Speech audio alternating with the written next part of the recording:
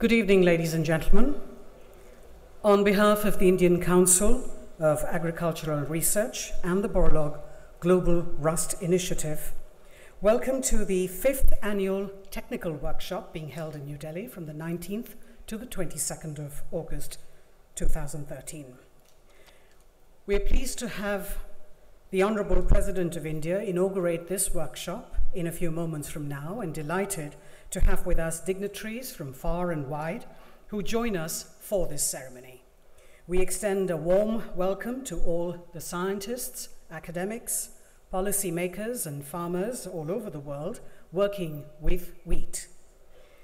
This year's workshop, ladies and gentlemen, commemorates the golden jubilee of the father of the Green Revolution and the 1970 Nobel laureate, Dr. Norman Borlaug's first visit to the subcontinent and his successful efforts to improve wheat yields and thereby ensure food security in the region. Dr. Borlaug's maiden visit to India in 1963 set the stage for the subsequent introduction of hardier, high-yielding wheat varieties that resulted in a quantum boost to wheat productivity in India.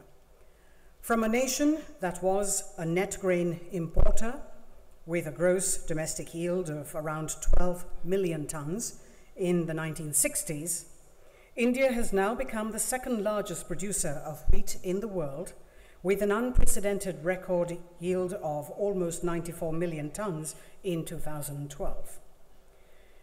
Even though Dr. Borlaug quite literally sowed the seeds for this quantum leap in agricultural productivity, we also should give credit to the unstinting efforts of the scientists and researchers at the Indian Council of Agricultural Research, the Directorate of Wheat Research, and various agricultural universities that provided wheat farmers with new varieties and technical know-how to increase the yields of their crop.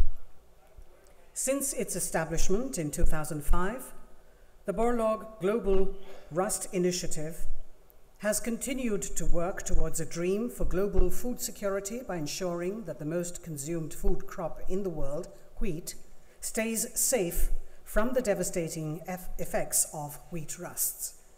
BGRI has worked closely with the ICAR to ensure the training of scientists, pathologists, and extension workers to develop and deploy strategies to ensure the safety of India's wheat crop.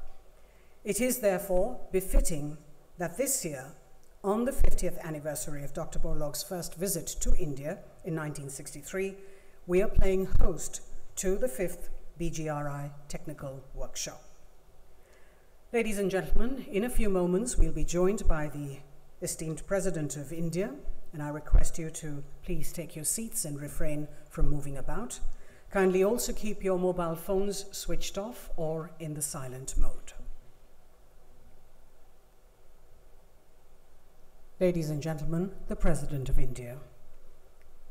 Please remain standing for the national anthem.